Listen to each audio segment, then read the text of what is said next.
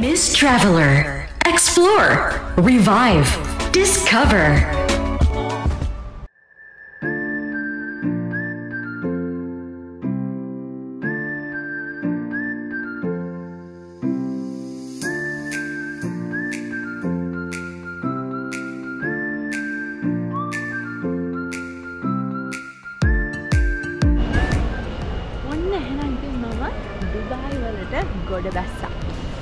ඉතින් ඩුබයි තමයි අද මම ට්‍රැවල් කරන්න තෝරගත්ත රාජ්‍ය. අපි බලමු ඩුබයි වල මට කරන්න තියෙන්නේ මොනවද කියලා.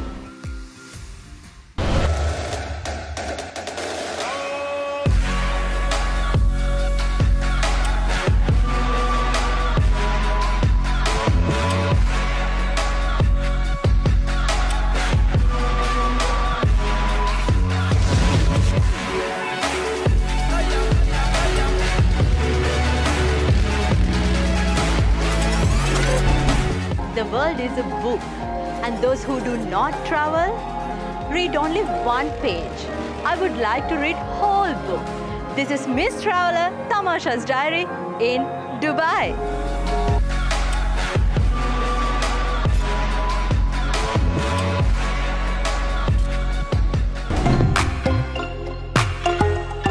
Miss Traveler, Thamasha's diary.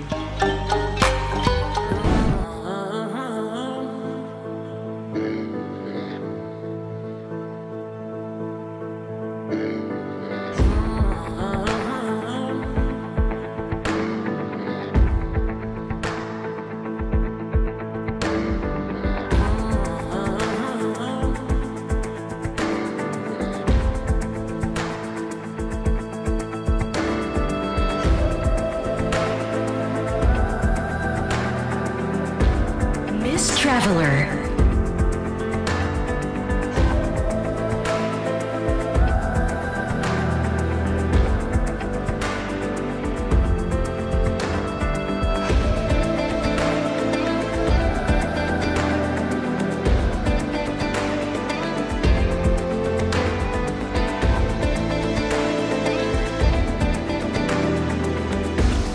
මේ ඔයගොල්ලෝ දක්නට ලැබෙන්නේ Museum of the Future. ඉතින් ලෝකෙම තාක්ෂණය දියුණු කිරීමේ අරමුණ පෙරදරි කරගෙන තාක්ෂණික දැනුම ප්‍රවර්ධනය කිරීමට තමයි මේ මියුසියම් එක ඩුබයි වල ඉදි වෙලා තියෙන්නේ. ඉතින් 2022 පෙබරවාරි මාසේ 22 වෙනිදා තමයි මේ මියුසියම් එක ඕපන් කරේ. ඉතින් මේ මියුසියම් එකට කෙනෙකුට යන්න පුළුවන්කම ලැබුණොත් ඇතුළේදී අපිට දැක බලා ගැනීමේ හැකියාව ලැබෙනවා. ආටිෆිෂල් ඉන්ටෙලිජන්ස්, රොබෝ කියන තාක්ෂණයන් වලට අදාළව නිර්මාණය වෙච්ච අපූර්ව නිර්මාණ. ඉතින් ඩුබයි එනවා නම් මියුසියම් එක ඇතුළට යන chance එකක් ලැබුණොත් ෆියුචර් එකේ කොයි විදිහටද තාක්ෂණය පාවිච්චි කරන්න කියන කාරණාව මේ මියුසියම් එක ඇතුළට ගිහිල්ලා ඕගලන්ට බලා ගැනීමට හැකියාව ලැබෙනවා.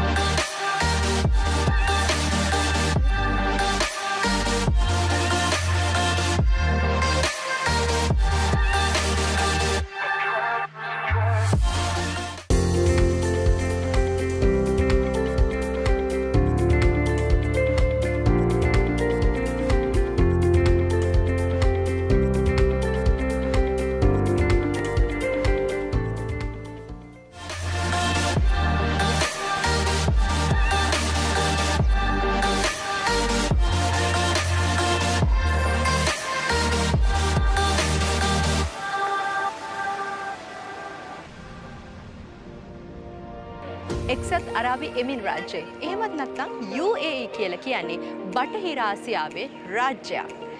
මේ රාජ්‍ය රාජාණ්ඩු 7කින් සමන්විත වෙනවා. ඒ රාජාණ්ඩු 7න් වඩා ජනප්‍රියම, වඩා ජනාකීර්ණම සිටි එක තමයි ඩුබයි කියලා කියන්නේ.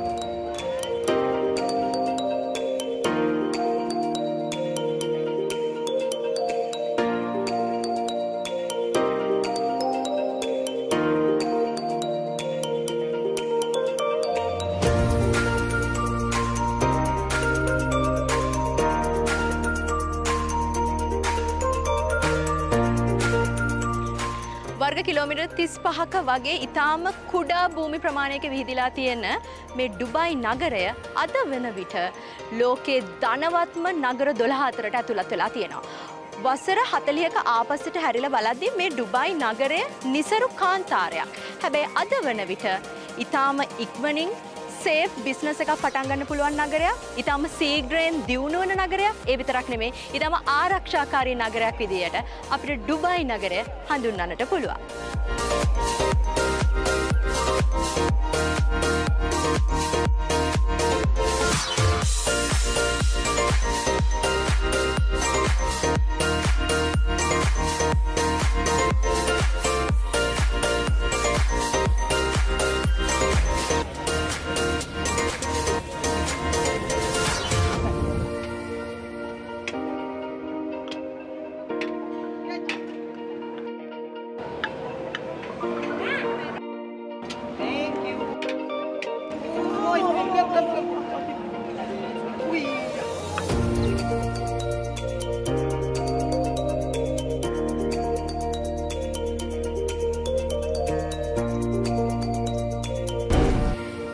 කියලා කියන්නේ විවිධ ජාතීන් ජීවත් වෙන නගරයක්. ඉතින් ජාතීන් 200ක් පමණ මේ නගරේ ජීවත් වෙනවා. ඩුබායි නගරය තමන්ගේ උපන් බිම කරගත්ත පිරිස 10%ක් වගේ සුළු පිරිසක් තමයි ඉන්නේ.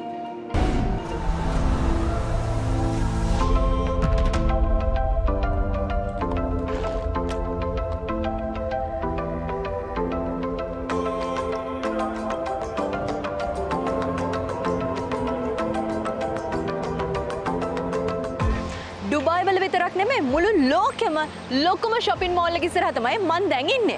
මේ තමයි the Dubai Mall.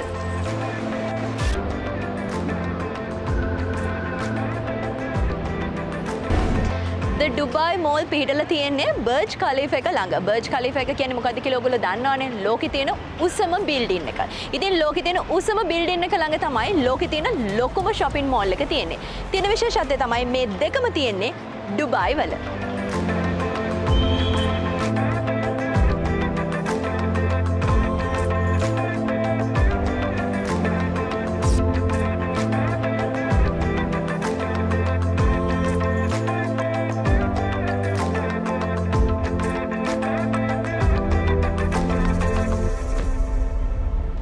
ඔයාට මේ shopping mall එකට ඇවිල්ලා ගන්න හිතෙන ඕනිම දෙයක් මේ shopping mall එක ඇතුලේ තියෙනවා.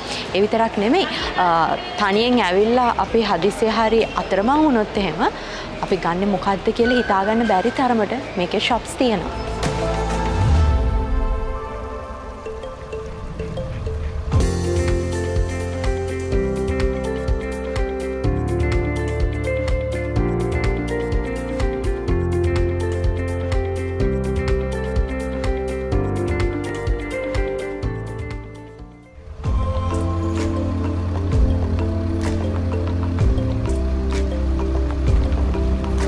කොයිකද ගන්න කියලා හිතා ගන්න බෑ.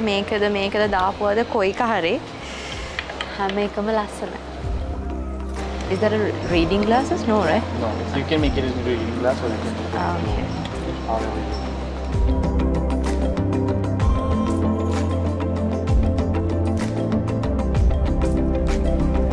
Cameras, the lenses, the ඕනි දෙයක්. Camera, battery, the Miss Traveller program එකේ production equipments ඔක්කොම සල්ලි ටිකක් වැඩිපුර ගෙනාවා නම් මෙතනින් අරගන්න තිබ්බා.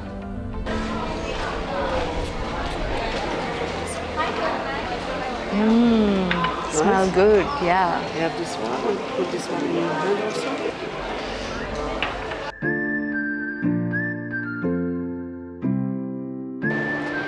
මේ shopping mall එක open කරලා තියෙන්නේ 2008 නොවැම්බර් මාසේ 4 වෙනිදා.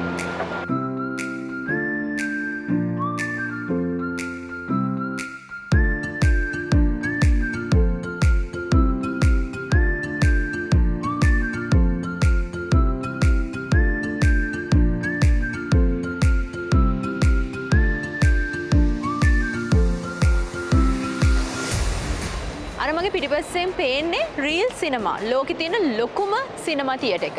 මේ සිනමා තියටර් එකේ ස්ක්‍රීන් 26ක් තියෙනවා. ඉතින් ලෝකේ තියෙන ලොකුම shopping mall එකේ තමයි ලෝකේ තියෙන ලොකුම සිනමා තියටර් එක තියෙන්නේ.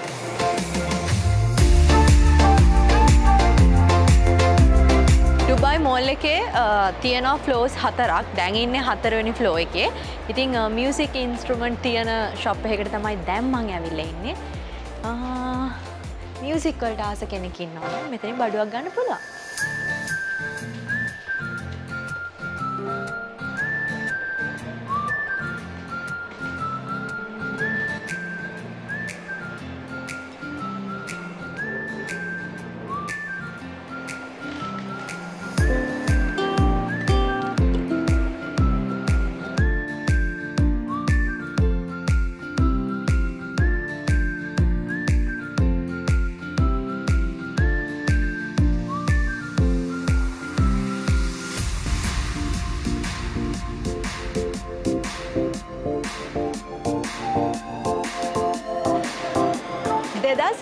දී ඩුබයි මෝල් එක වර්ල්ඩ් රෙකෝඩ් එකකට හිමිකම් කියනවා. ඒ තමයි 2011 දී වැඩිම ප්‍රමාණයක්. ඒ කියන්නේ ලෝකෙම වැඩිම ජනගහනයක් එකතු වෙච්ච බිල්ඩින් එක විදිහට 2011 දී ඩුබයි මෝල් එක ඉතිහාසගත වෙනවා. ඒ විතරක් නෙමෙයි වසරකට මිලියන 54කට අධික ප්‍රමාණයක් මේ බිල්ඩින් එකට එනවලු. ඉතින් ඒ කියන්නේ කොච්චර ලොකු ප්‍රමාණයක්ද නේද? හැමදාම ඩුබයි මෝල් එක busy. මේ ඩුබයි මෝල් එකේ ඇවිදපු ඇවිදිල්ල මාර අමාරු වැඩක්. ඉතින් මේක ෂූට් කරලා ඕගලන්ට ගේන්න මාර එෆර්ට් එකක් දරන්න උනා. ඉතින් ගෙනාපු බඩු ටික උස්සගෙන මේ වැඩේ කරන්න අමාරුයිනේ. අපිට අපේ ලාංකිකේ ගොඩාක් ලොකු සපෝට් එකක් දුන්නා. ඒ තමයි මේ තිරෙන් පිටිපස්සේ ඉඳන්. අන් දැන් බලහත්කාරයෙන් ඇදලා පෙන්නන අපේ කට්ටියට අපේ ලලනියක් කිව්වා. ඉතින් thank you so much අක්කේ. ගොඩාක් වැඩ තියෙද්දි මං කතා කරලා කිව්වහම ආවා.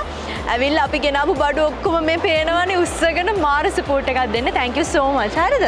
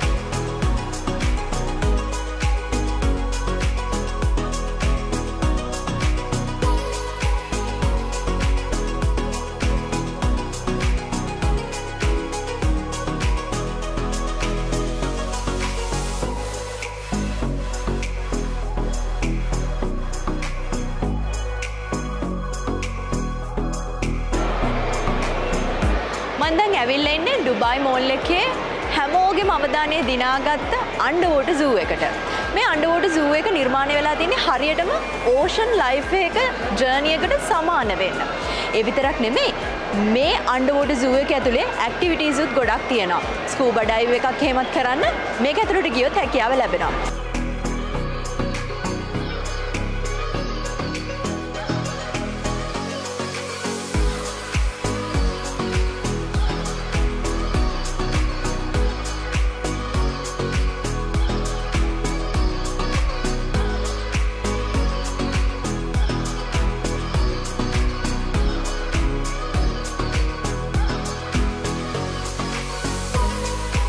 ඔගොල්ලෝ දන්නවද මේ අන්ඩර්වෝටර් සූ එක ඇතුලේ වතුර ලීටර් මිලියන 10ක් තියෙනවා. හරි පුදුමයි නේද? වතුරවත් නැති කාන්තාරයක මේ වගේ අන්ඩර්වෝටර් සූ එකක් තියෙනවා කියන එක. ඉතින් පාලකයන්ගේ දක්ෂතාව තමයි.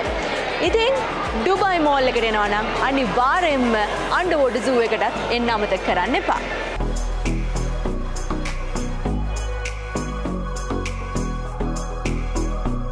ඉතින් ඩුබයි මෝල් එකේ ඇවිදලා මට දැන් ගොඩාරියක් බඩගිනි. ඉතින් 4th floor එකේ තමයි ෆුඩ් කෝට් එක තියෙන්නේ.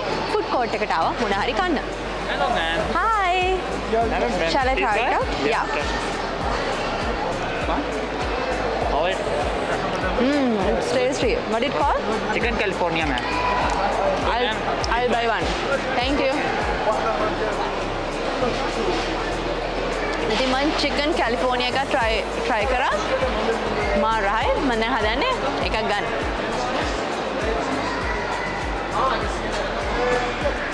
ඉතින් ඔන්න ඩුබායි මෝල් එකේ ඇවිදලා මට සෑහෙන බඩගිනි. ඉතින් මම ඔන්න කෑම එකක් ඕඩර් කරගත්තා කන්න. ඉතින් මෙච්චර ගොඩක් තනියෙන් මං කනවාද කියලා ඔයගොල්ලෝ හිතනවානේ. නෑ.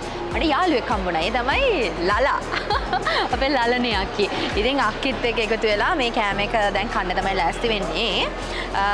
බලාගෙන ඉන්න ඕගොල්ලන්ටත් මම කියනවා ඩුබායි ඇවිල්ලා ඩුබායි මෝල් එකේ ඇවිදිනවා නම් සෑහෙන ඇවිදින තැන් තියෙනවා. ඉතින් ඒ ඇවිදලා ඉවර වෙලා හතරවෙනි තට්ටුවට ඇවිල්ලා කෑම එකක් කන්න අමතක කරන්න එපා.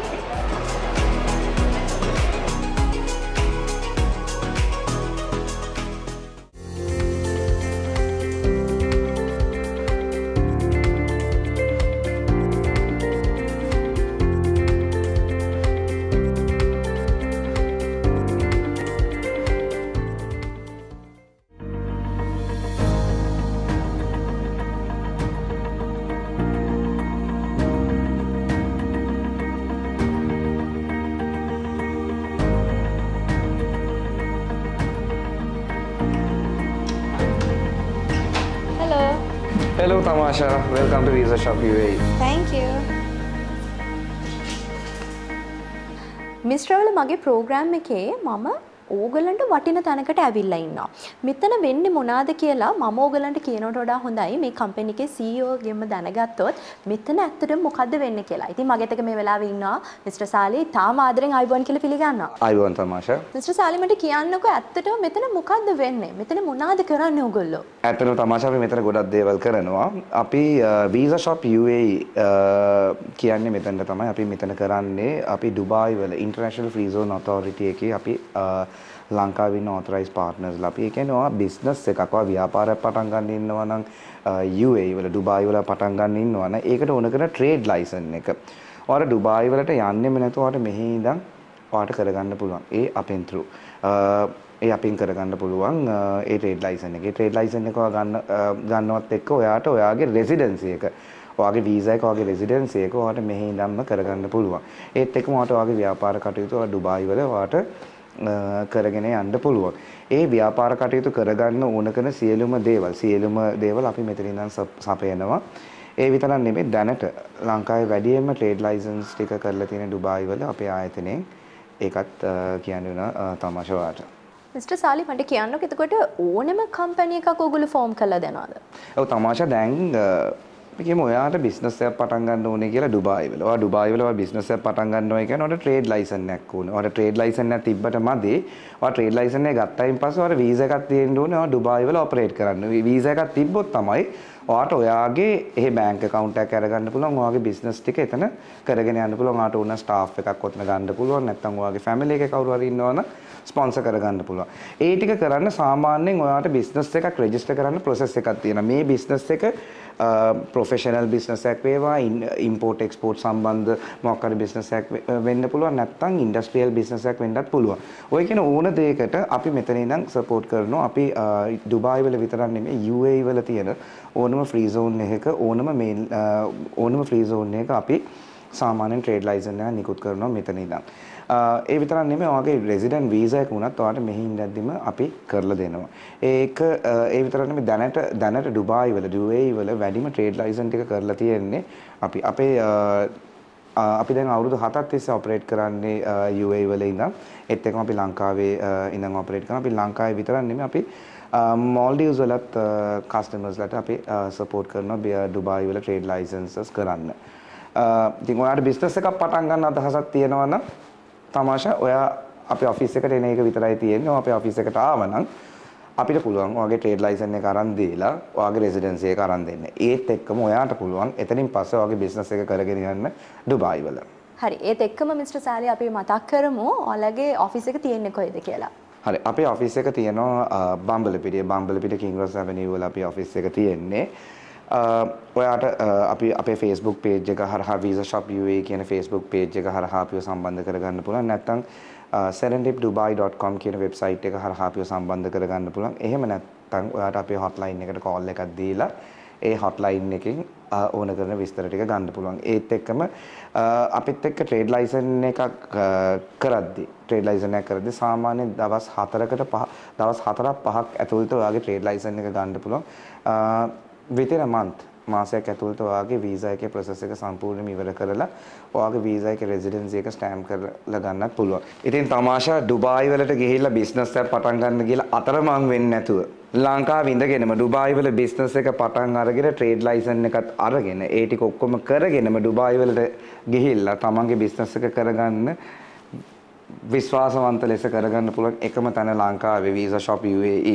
ඉතින් UAE වල තමන්ගෙම කියලා බිස්නස් එකක් සෙටප් කරගන්න ඕනි නම් මිස්ටර් සාලිලව සම්බන්ධ කරගන්න ඕනි විදිය මේ වෙලාවේදී තිරේ දිස්සනවා ඇති. ඉතින් බොහොම ස්තුතියි මට ඉන්වයිට් කරාට. අයබෝන්. අයබෝන් තමාෂා.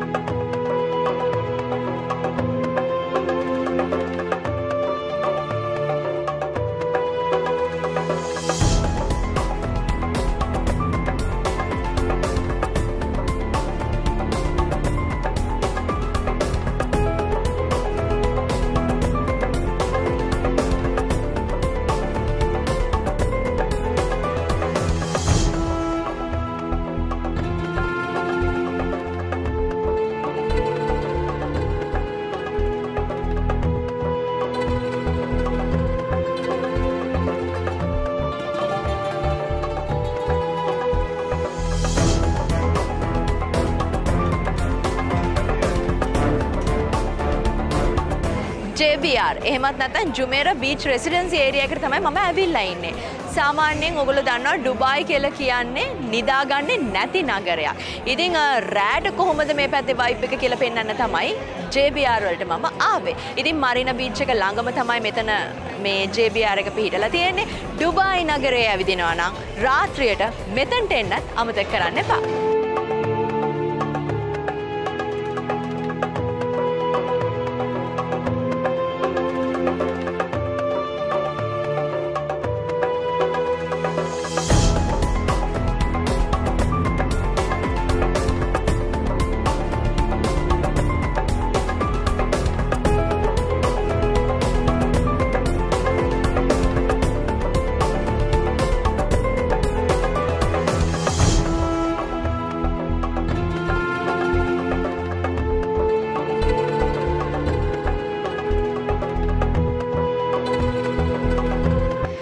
ඩුබායි මගේ සීරීස් එකේ මේ එපිසෝඩ් එකට මට ලැබෙන වෙලාව මේ විදිහට ඉවර වෙනවා. හැබැයි හරියටම තව දවස් 7කින් මම මගේ ඩුබායි සවාරි ඉතුරු රවුන්ඩ් ටික ඕගලන්ට පෙන්වන්න සූදානමින් තමයි මේ සතිය සමුගෙන යන්නේ. ඉතින් හරියටම තව දවස් 7කින් හම් වෙනකම් මං ගිහින් එන්නම්. මේ මිස් ට්‍රැවලර් තමාෂාස් ඩයරි.